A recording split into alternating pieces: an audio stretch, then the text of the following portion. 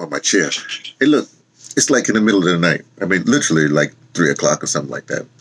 I went to bed early, 8 o'clock, whatever it is. Drinking water. That's what I usually do in the middle of the night. If I do wake up, which drink water.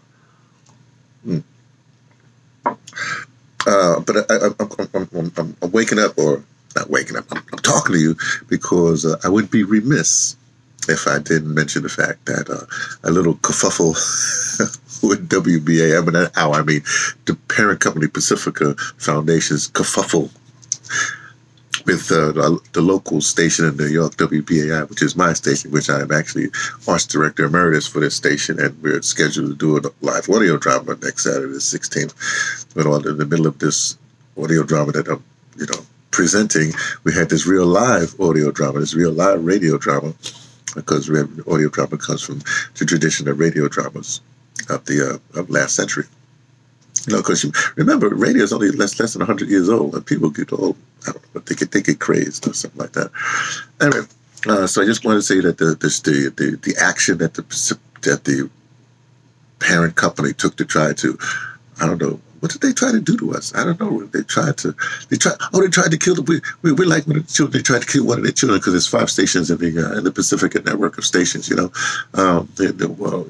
Pacifica owns the license to, one in Berkeley, California, one in Los Angeles, one in Houston, Texas, one in Washington, D.C., and the New York station, which is the biggest station because it's the biggest market and blah, blah, blah, blah, blah. It's the middle of the commercial band, all these other stations, whatever. So anyway, so it's a valuable thing. So what they wanted to do is they wanted to smother this kid to save the other 4 kids, but it didn't work because you just can't do it. See, here's the thing about community radio. People don't understand.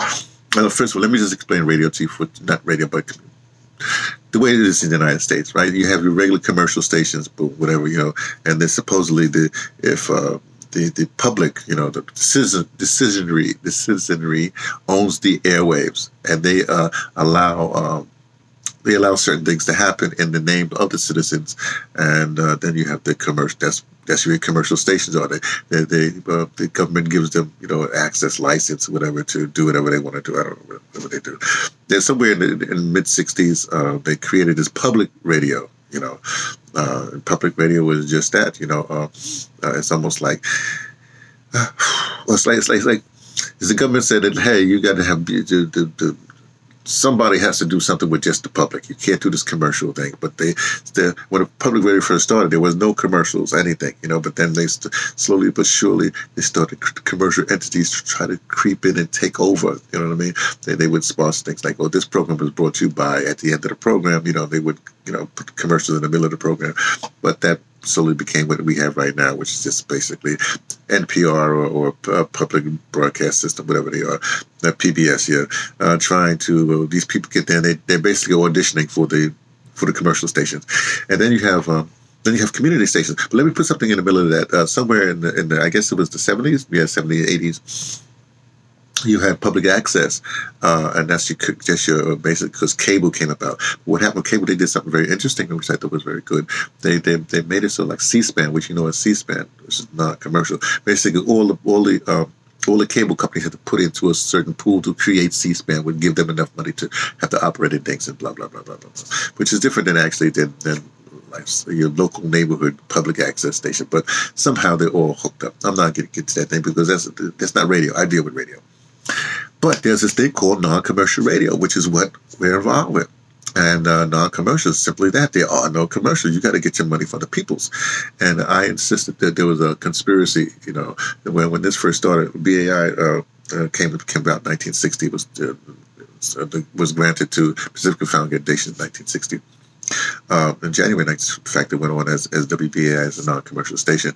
But I'm saying that what happens so this is before, remember, this is like 1960, the public PBS didn't come out to like 1965, 66. I was some way beyond that. But I guess they realized that, hey, if they didn't do a public thing, then these non-commercials, these community radio stations would have more clout because they would appealing to the public for their money. But the public radio station also did the same thing. So it's the government coming in trying to do the same thing. You see, they're cutting off the steam right in the beginning. Somebody said, "Oh, we better nip this in the bud," just like Pacifica tried to nip BAI in the bud. Think of Joker trying to kill his mama. No, that wouldn't be the right analogy. Whatever, it doesn't matter. Okay, look. So anyway, so that's what happened. BAI is the most successful of the thing. They went try to put this narrative like, hey, we're losing money for them. No, we make the most money for them. They can't raise. They don't know what they're doing. Blah blah blah blah blah blah. So anyway. So we foiled their plan because like a few months ago, 3 months ago, whatever it is, 5 months ago, this guy came in, they all come from this other commercial mindset or whatever have you. They don't come from the community. That's the problem. I mean, the reason why look, the programming that I do is called No More Radio. That's my own brand, if you will, if you want to put it that way. And No More means basically seed, just there's a lot of things it means, but seed is one of the things it means. And basically, it's for me, it's one of my favorite words too. Is autochthonous. In other words, no more radio or non-commercial radio, or more specifically, community radio comes from that particular community, and you cannot try to network it with something that plays in Missouri is not going to necessarily play in New York. Something that plays in New York is not necessarily going to play in St. Louis. I guess I said Missouri to play in Phoenix. You see what I'm saying? It just doesn't work. So they wanted, Pacifica wanted to come here and make a new Pacifica all over the country thing, whatever it is, Again, thinking in this other, lying, basically, but thinking in this other thing. But the station, your autochthonous people, they're going to have a different spin than everybody else. You just have to.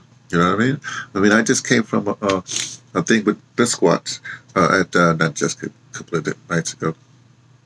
And I did a thing on it. But what was disturbing about that exhibit is that because he was dealing with just the Michael Stewart aspect of Bisquat, and then Michael Stewart was the person that got killed in the Lower East Side, and specifically on 14th Street, by some cops. Think about cops here. That's probably just fire trucks, whatever, ambulance.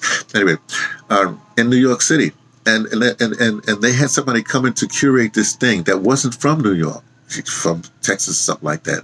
And plus, so they had this exhibit just dealing with Michael Stewart. But part of this, they had a painting there that was is part of this thing. Has nothing. Bisquat didn't do it. It was some other. This curator, this guest curator to the Guggenheim comes in with, I guess, with their peoples, and obviously none of them came from the Lower East Side. None of them was in the Lower East Side at that particular time. It was a different era then, and they put in this exhibit. In this exhibit, just a long thing, this painting. It was like Michael Stewart done feminized. You know what I mean? In a New York City police department thing, and then the whole idea was to the things coming together, this intersectionality they talk right now. But it was like it was like this person, this activist from outside the thing came in and tried to put her thing on a New York thing. That's not how you do it. And to me, that sums up, why you have to have, autochthonous. You have to have your seed that comes from the community. Always, you have to have your own community radio station, which is otherwise.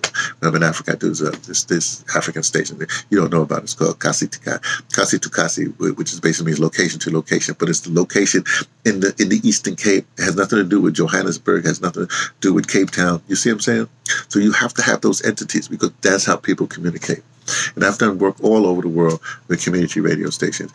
And there's a certain thing that the people know the people. You have to have them.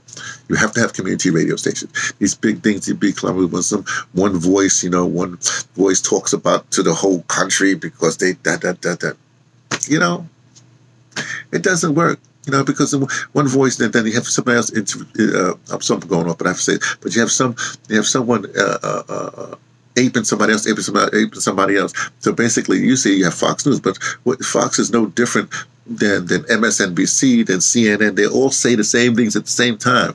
That's why they keep on talking about impeachment. Ain't nobody talking about impeachment that's on the ground. They don't. Okay, go ahead and do that. But we got some other things. We got some real issues to deal with. You see what I'm saying? So anyway, you might not see what I'm saying. So let me just stop here because, like I said, it's the middle of the night. I just want to tell you the BAI is back. Community radio is what it's supposed to be, and you just can't. You can't kill it. You can't smother it. You just can't kill it. You can't kill it, and neither can I being me, T for the Pattersons, taking the train to Tibet, letting you know what I only suspect.